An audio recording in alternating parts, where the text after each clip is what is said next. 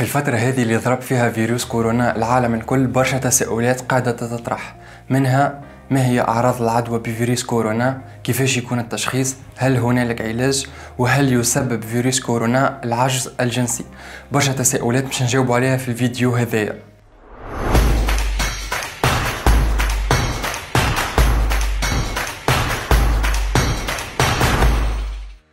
ما هي أعراض العدوى بكورونا فيروس؟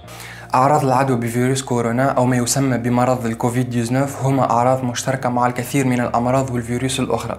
Les symptômes de coronavirus ne sont pas spécifiques. لكن حسب المعلومات المتوفرة اللحظة هذه يعاني المصاب من فيروس كورونا من ارتفاع في درجة الحرارة، السخانة، يعني عند البالغين تكون درجة الحرارة أكثر من 38 درجة. بالإضافة إلى سعال ما فيهوش إفرازات، كحة شيحة مع إمكانية وجود سيلان الأنف، الخشم يجري، الشعور بالتعب وأوجاع في الجسم، التهاب وأوجاع في الحلق، صداع وجيعة في الراس وضيق في التنفس.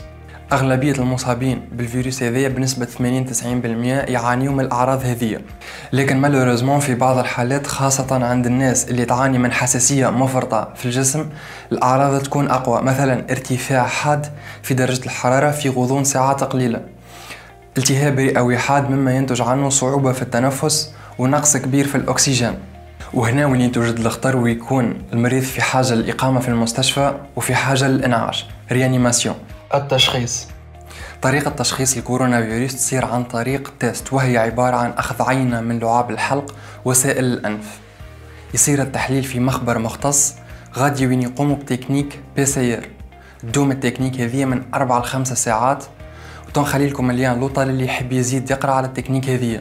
الطريقة الثانية هي تحليل الدم، تيست سيرولوجيك. هل هنالك علاج؟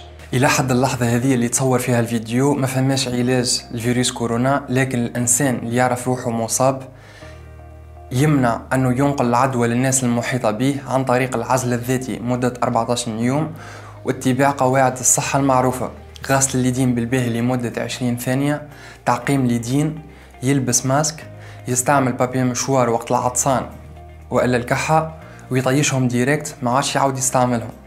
وفي الحالات الخطيرة كما قلنا الحل يكون الإقامة في المستشفى والإنعاش، ويتلقى المصاب تريتمون مش خاص بالكورونا، مي الأطباء في المستشفى يقدموا مجموعة من الأدوية اللي تنجم تفيد المصاب ويتعافى بقدرة ربي. هل يسبب فيروس الكورونا العجز الجنسي؟ جريدة ديلي البريطانية خرجت أرتيكل بتاريخ 12 مارس 2020 عنوانه قد يسبب الكورونا تلفا لخصائص الرجال.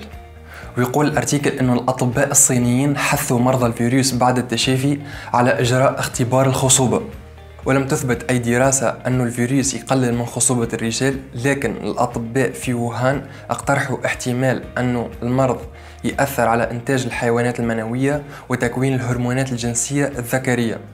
تنخلي لكم الارتيكل متاع الديلي ميل لوطة.